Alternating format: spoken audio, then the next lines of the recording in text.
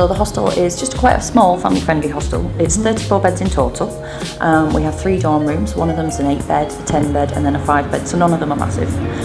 We then have 4 private twin rooms with bunk beds in each, and then we have a private triple as well.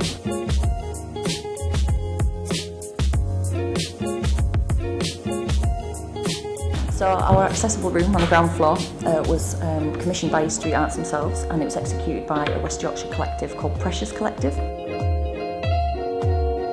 The ceiling is coated with a pink fluffy material, so one of the guests described it as being swallowed by the honey monster. The hand-painted pink stripes on the walls, and I'm informed that there's 19 shades of pink in the room, and I'm inclined to agree. I haven't checked myself, obviously.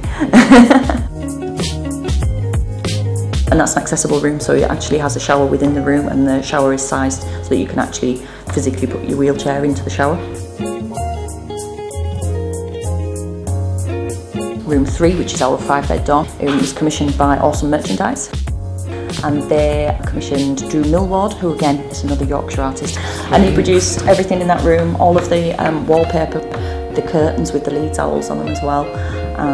All of the pictures in that room are from his 2015 exhibition called Dust. We're really, really happy with how it's turned out. It's just such a different, every room is a different design concept. We also have exhibitions regularly downstairs in the basement space. We're trying to keep it as flexible as possible, so we've got a bar area down there, but other than that you can bring furniture in, you can take furniture out. It's just a blank canvas, if you will, or just as an extra social area for the hostel itself.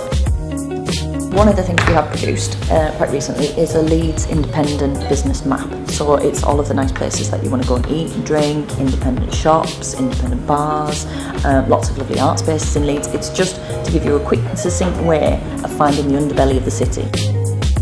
So the best thing to do for a complete and utter overview of the hostel is to look at our gorgeous little website. We've got arthostel.org.uk, and we've got pictures of each of the rooms, the facilities in each of the room. We've got the profile of the artist who decorated the room. We've also got the 360 room tours, and we've also got the actual booking form, so you could book by price or you could pick your preferred room. The hardest part is saying goodbye to the amazing people like you and me.